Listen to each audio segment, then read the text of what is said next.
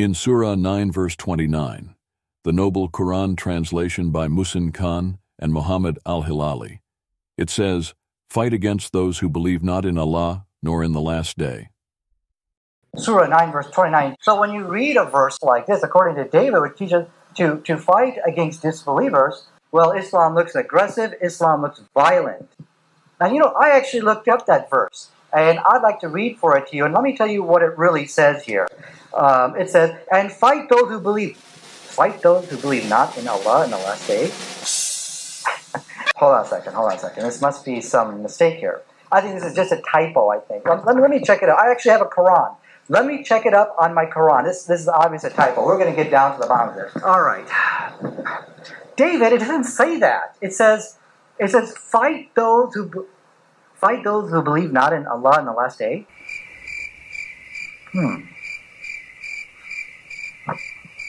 Well, can we change the topic to what we all have in common? No! That's actually a much better topic, don't you think?